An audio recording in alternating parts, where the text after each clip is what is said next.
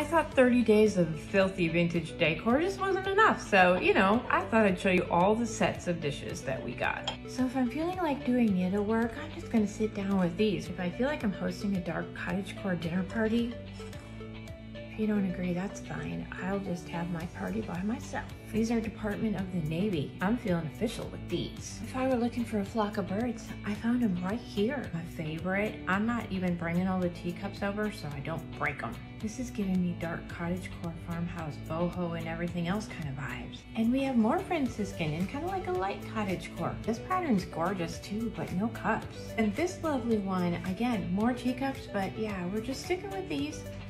Almost a full set here. If I was a dragon lover, yeah, I do love dragons, just not in the way that some people love dragons. We had other clear sets, but this one, yes. I was going on a boho picnic.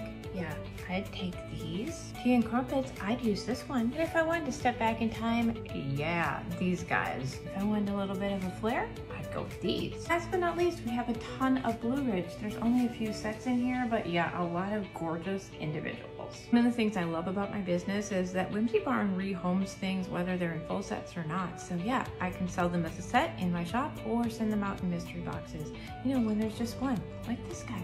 Shh, teacups, I'm talking. Come back later, we have more vintage to go through.